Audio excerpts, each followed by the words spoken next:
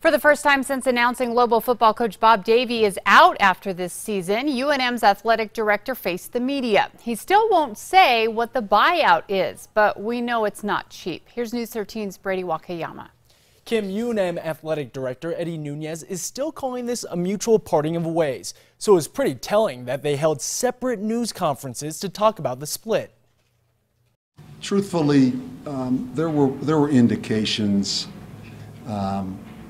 and signals to me for a period of time that this was imminent, and I'm not going to go any farther than that. It's been rough to be a Lobos football fan the past few years. The wins are scarce, so are the fans. Finally, after 8 years at the helm, UNM athletic director Eddie Nunez decided he's seen enough. Davie, who makes more than $800,000 a year, is being let go. He'll coach his final game Saturday at home against Utah State. His buyout is $840,000, but the AD will not say what Davie is getting to go away.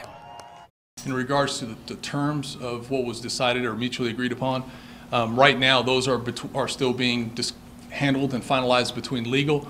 None of that becomes final until the board approves it.